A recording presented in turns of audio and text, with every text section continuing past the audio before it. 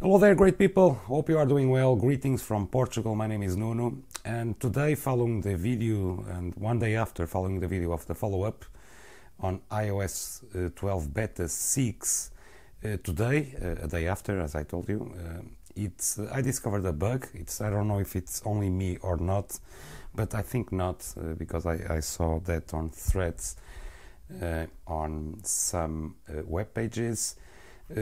Today I wasn't able to pair my phone with my car, okay, the Bluetooth, okay, the integrated Bluetooth on the car with the iPhone.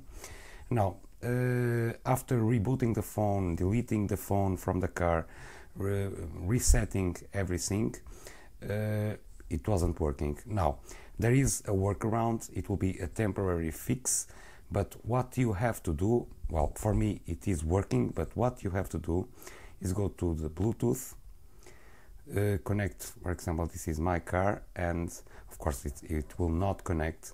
The problem here is, I don't know why, but if you switch off sync contacts, you are able to answer and make phone calls, okay?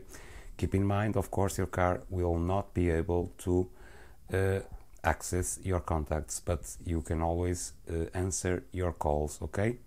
So, a temporary fix, but if you are facing this issue till the release of Beta 7, you can do this, okay? For me, it is working.